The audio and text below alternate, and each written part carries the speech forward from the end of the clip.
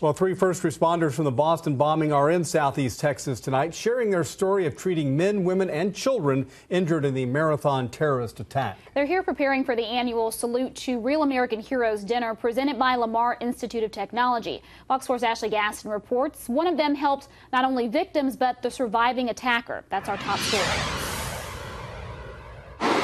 These first responders from Boston didn't dress the part Wednesday for their tour of Baptist Beaumont Hospital. But it's hard to separate themselves from the role they played after the terrorist attack. It's a little overwhelming sometimes. People here in the last couple of days have been really, really kind to us and very generous.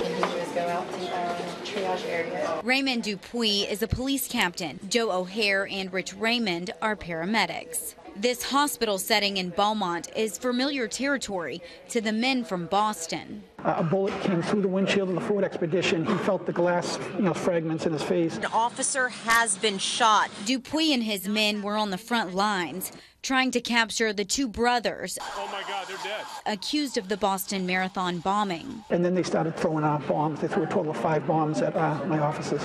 These 3 first responders separated their personal feelings from their professional responsibilities when they found the surviving brother hiding from police in a boat behind a home in Watertown near Boston. The police officers had taken him off the boat, had cleared him of explosive devices, which was a very big concern for everybody there because of the history of what had gone on both on Marathon Monday and then also, on the night before when they were throwing bombs out the window. O'Hare was the first paramedic to treat Dzhokhar Tsarnaev for his injuries. On that night in Watertown, we treated that patient, the suspect, as we would treat any patient.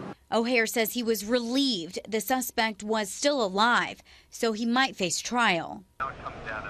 The people of Watertown applauded the capture. They don't usually clap for the police department, so all of us were really touched by it, and nobody could believe it. I think everybody left there and their crews just slow, just to absorb it in, because it's not too often you see the whole town and people from out of town come in and clap for the police department. So it was nice to be the good guy once.